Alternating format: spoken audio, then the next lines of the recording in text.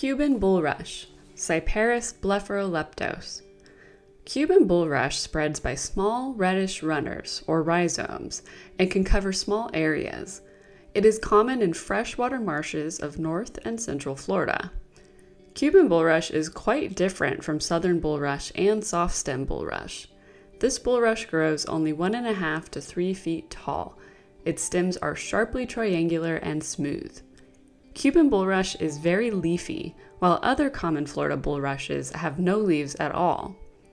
Its leaves all grow from the base of the plant. They are narrow and ribbon-like, about 1/4 inch wide and up to 3 to 4 feet long. Many of the leaves are longer than the stem, and the inflorescence is at the tip of the stem.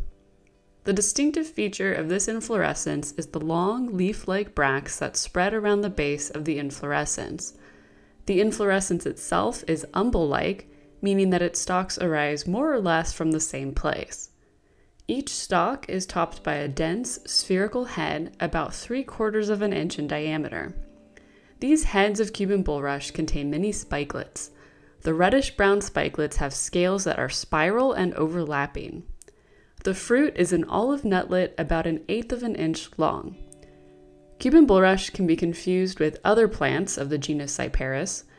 The best difference is that Cuban bulrush has 1 to 6 dense burr-like cluster heads. This bulrush has a sharply triangular stem.